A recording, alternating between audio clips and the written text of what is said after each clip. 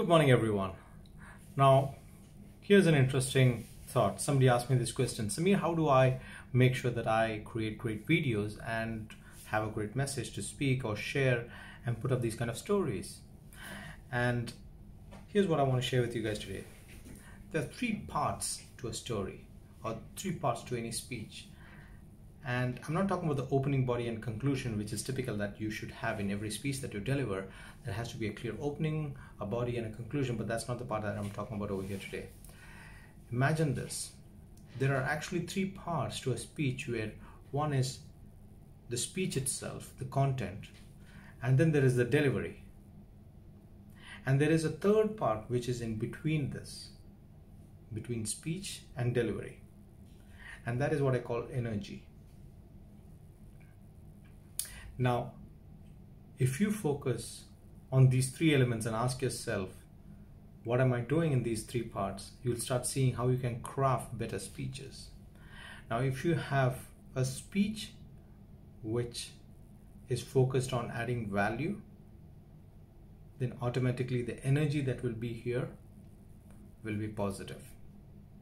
If your content is focused on you and not the audience, then there might be fear, or there might be reluctance, or there might be doubts in your mind about, you're thinking about yourself, you're thinking about how will I look, what will I be, how will people perceive me, am I good enough on camera? You'll have all these doubts because over here in your speech, in your content, when you're creating it, you're thinking about you. Versus if you start thinking about your audience, it doesn't matter. It doesn't matter how clumsy this video is right now, actually. It doesn't matter that today I'm sitting inside the room and not standing on the ground and speaking to you guys, because I promised you guys that I would run. I will. I'm going after this, but it's so much more comfortable without a mask to speak to you guys. So my true intention is to add value, right? So my true intention is to give something of value to you. Ask yourself, and we are all good at something. We are all amazing at something. There's something about our lives that it has taught us. Our life is, and all the struggles that we go through in life is not to be wasted. And when we have that intention that it has to not be wasted, what we can truly do through our struggles is extract the juice out of it, extract the stories out of it, extract the lessons out of it, and then share it with the world, share it with everyone around you. It could be through a video, it could be through conversations, it could be through writing a book, it could be anything. But each one of you over here has struggled. Each one of you over here who's listening to this has a message.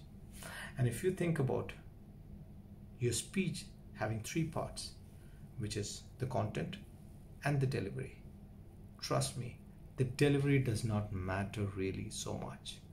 It really does not, as long as the speech or the content that you give has tremendous value.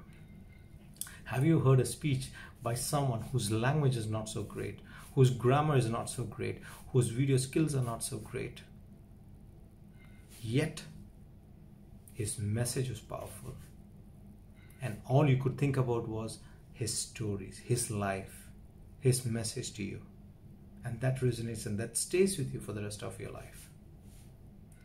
You don't think, or you don't carry away his delivery style. You don't. What you do is you take the lessons from it for you. So therefore, when you speak, remember this as well. Delivery does not matter. I stopped myself several times not creating these kind of videos, thinking about how my delivery will look like, how my language will be. Am I presentable? Am I good on camera? But now I've shifted. I've shifted because I realize I have so much to offer, and there's so much of experience that I have that it could add value, even if it is even to one person. It doesn't have to be to 100, 200, 500 people or 1,000 or 1,000,000 people. Even if one person changes because of your message, your work is done.